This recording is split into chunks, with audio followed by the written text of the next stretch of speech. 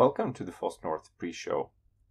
It's been a challenging time with Corona, but thanks to all our sponsors, our amazing speakers, and our awesome community, we're turning this into a virtual event. I'm really looking forward to the coming day, and in this show, we will discuss the coming talks. Today, I'm here with Tobias and Henrik, and we're joined by Carol from Ansible by Red Hat.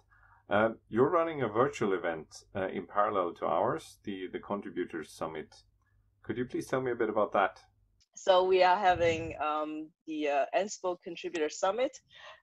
Previously, we were planning to have it, of course, in person in Gothenburg as part of Community Day at foss-north. Current situation makes everything a little bit different, so we are having our Contributor Summit fully virtual. We can share the link later on. Basically, we're going to have a kind of video conferencing as well, using Blue Jeans, which is the tool we mainly use at Red Hat for all of our video conferences and meetings. You can take 150 people, so and we're expecting maybe 30 to 40 participants. So it's not a big crowd. The Contributor Summit is mainly about letting the contributors in the community work directly with the core engineering team and core community team at Ansible on the project. And of course, we also welcome new contributors or people who are interested to participate but may not know where to start. We're happy to give some tips and show them how to onboard joining the project. So it's open. It's not going to be a full of one-sided presentations. There will be some kind of general presentations, but we also mainly want to encourage discussion to get conversations going and so on. So for how long do you keep on going? For today, we will start at 11 UTC, which is in 2 hours time, and today will probably go on for 6 to 7 hours, because we will have people joining us through the day from the United States as well, from East Coast to West Coast. So it's very dynamic. Like, you can drop in, drop out anytime you want, and we have an IRC channel to kind of go along with the chat part of things. Ansible-community on Freenode. And for Monday and Tuesday, we'll have a more of a kind of a free form. We call it a hackathon. It's mainly just kind of open hours where many of the main core engineers and contributors will be online and ready to discuss topics and answer questions. So yeah, basically just very casual and nothing too kind of scripted or formal presentations. But if you have questions about contributing to Ansible or joining the community, feel free to drop in throughout today, tomorrow, and Tuesday, 3 days. Awesome. And I'll put the links you share in the description of the video so people can find it. Perfect. Yeah. Thank you. All right. Cool. Yeah. Good luck with your virtual event, and we'll try Thank to you. survive ours. Yes. All right. Yeah. Thank you for dropping by. My pleasure. So first up tomorrow will be one of our planned keynote speaker, Frank Kalitech. Czech, I guess, is his last name. Hard to pronounce. He will talk about GPL and why it's great for business, which is a very interesting topic. And he has experience from this. He's the founder and CEO of Nextcloud, and he's been around for many, many years in the open source business.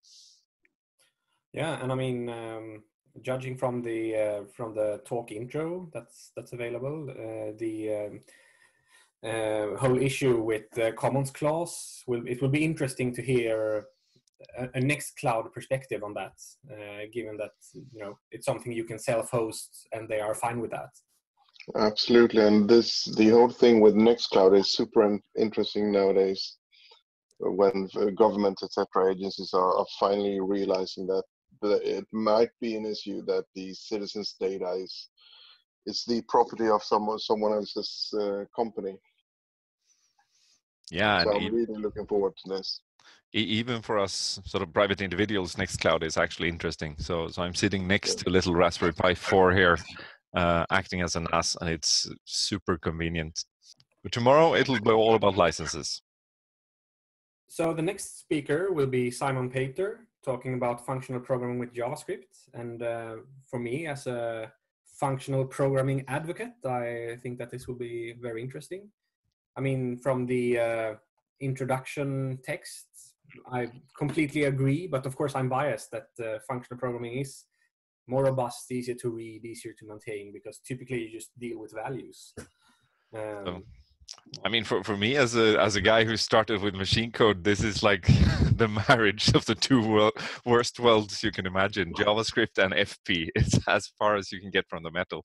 But you're seeing that functional programming not only is being, but has been adopted by many languages, even Java. Yeah, and I mean it makes it more readable, and it's easier to express yourself. So it's a good thing. It's just that it's far from where I started and sort of my mental model of a computer. But I'm still looking forward to it. It'll be fun to see how you merge JavaScript, which I dislike for its lack of typing, and functional programming that I dislike because of my lack of understanding. Yeah, it's always intriguing when someone says that they will attempt to explain what a monad is. So that will be something to look forward to. Perhaps I finally get it 22 years after my functional programming course at university. I started with standard ML, so now you have an idea how old I am. Next up is Valentin David from CodeThink. He will talk about building container images based on free desktop SDK. Containers is interesting. I mean, I like the isolation perspective. I'm still not convinced about the deployment benefits, but it will be interesting to see how he handles dependencies and so on in this tool chain. Yeah, and I mean, one of the issues that I can agree with is that when you're building Docker images, you're basing your image on another image on another image, and after a while, one of the images change, and you'll have to adapt the whole stack maybe. And it can be a hassle to keep track of. It's like NPM for operating systems. Yeah, exactly. No, but it'll be fun to see one of the insiders actually talk about this and be able to ask some questions around how they solve these issues. Okay, next talk is Curl Better with Daniel Stenberg. This is super interesting for me, my former profession as a teacher. I taught my students curl more or less every day, and they had it in their fingers after my courses. So for me, this is going to be an exciting talk.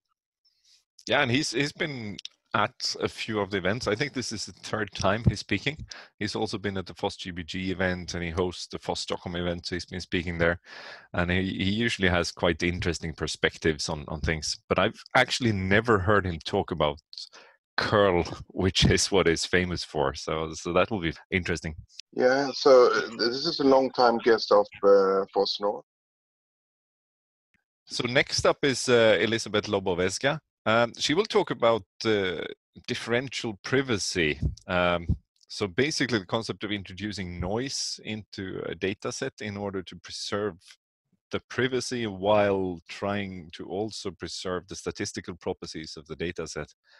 I mean, this is a very relevant topic for today, given the world we live in. But also for sort of access to data and the ability to share data to researchers while keeping it anonymous. So this sounds very interesting to me. It's like enabling aggregation while keeping things secret that should be secret, or sort of. Yeah, I hope she will go into the details. I mean, the complex thing is if you allow multiple questions, you can sort of trick the system. So I think they have a model of how private the data is.